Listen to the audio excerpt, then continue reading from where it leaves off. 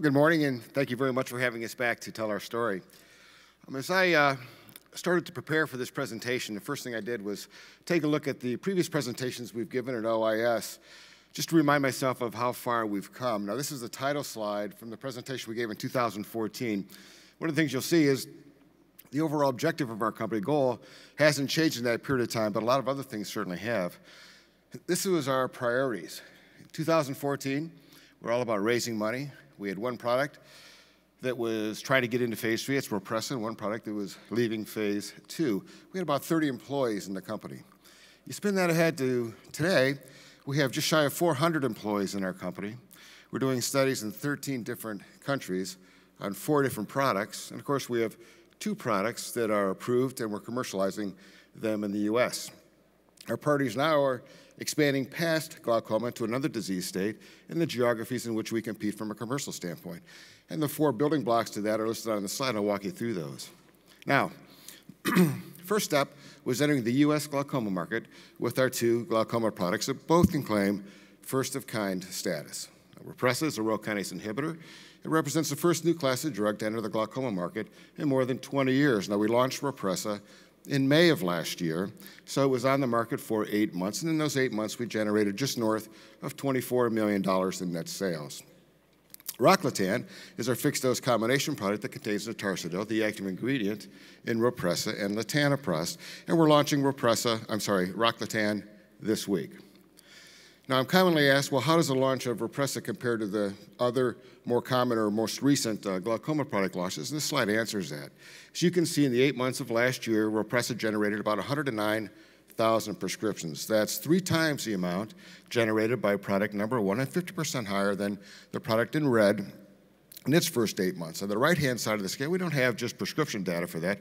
We have another IMS measurement called dollarized prescriptions, and as you can see, Rhopressa generated 50% more dollarized prescriptions than that product did as well. So the answer is we've done quite well. We're quite happy with that. Now, Rocklatan brings a whole new set of firsts into the marketplace. Not only is it the first time a combination has had a prostaglandin in the United States, it's also the first combination anywhere in the world that contains a rho kinase inhibitor. Also, it's the first time a product has ever demonstrated statistically superior IOP lowering in US phase 3 trials compared to the world's top-selling eye drop, which of course is latanoprost. We're quite excited about that. Now, here's a data slide that shows you the responder analysis from our 2 US phase 3 trials. It shows the proportion of patients in each arm, with Rocklatan being in the green, that achieved certain levels of IOP lowering. So you can see that a statistically superior percentage of patients in the Rocklatan arm achieved each level of IOP lowering as compared to the individual components. Additionally, you can see that 2 times the percentage of Rocklatan patients were able to achieve a 30 to 35% reduction from baseline as compared to latanoprost, and 3 times the amount of Rocklatan patients were able to achieve a 40% reduction in IOP compared to, again, latanoprost. We're quite happy with that.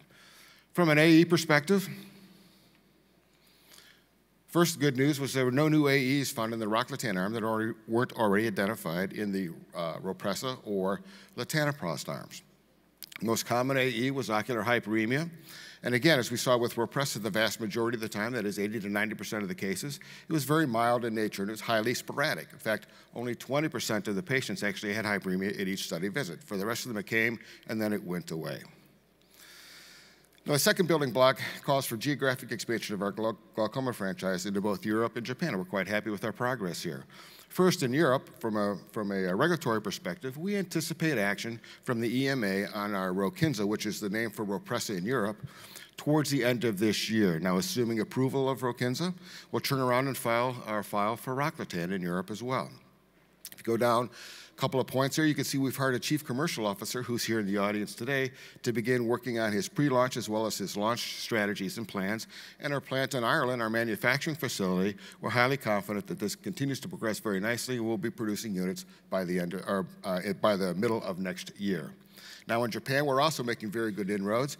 We have 4 employees now in Japan in our office in Tokyo. We did our pilot studies in the US using Japanese and Japanese-American subjects. And this year, we started our phase 2B trial in Japan. Completion of that will allow us to begin enrollment into phase 3, which will, of course, occur next year.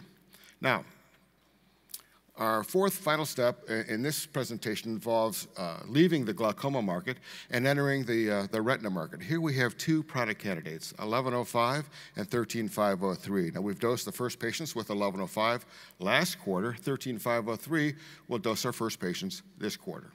So, 1105 is a dexamethasone steroid implant. Now, we're targeting 6 months of therapy, 6 months worth of treatment off of one implant. The retina specialists tell us this is the sweet spot for them, and we plan on releasing top-line results of our study in next year. Now, 13503 has a lot of excitement with the retina specialists because it brings new MOAs into the treatment for both AMD as well as DME. 13503, as you can see, is an inhibitor of both Rho kinase as well as protein kinase C. Again, we're targeting 6 months worth of therapy for the one implant, and we hope to release top-line results later this year on our first of our trials. Now, our retina program is also bolstered by a relationship as well as the technology on the right-hand side. The relationship is with a company called DSM, which is a broad-based chemical company in the Netherlands who has particular expertise in making bioerodible, sustained-release implants that can hit our targeted drug elution rates to give us that length of efficacy that I've mentioned a couple of times. Of course, the print technology is where we take the bioerodible implants, the DSM engineers, and then we can manufacture those. And this is done in our facility, in an RTP, in a GMP facility. So quite happy with the assets that we have, not just product-wise, in our retina program. Now, just end with two data slides. The first data slide shows 13503 versus Eylea. This is the oxygen-induced retinopathy model in the mouse. And as you can see by looking at the two bars there, the effectiveness of Eylea and 503 was in fact equal. They were equivalent to each other. So this is a highly encouraging, obviously very early stage, but highly encouraging results that get, again, the retina specialists excited. But the second slide also gets them very, very excited because this is using the same model again.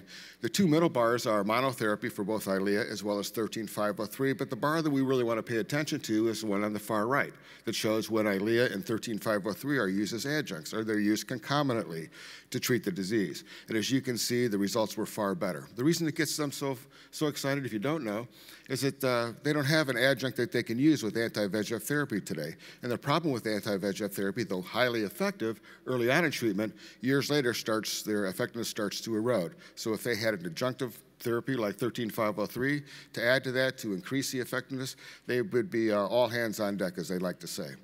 So we're very thankful for, again, the time today to tell you our story, and we look forward to keeping you updated.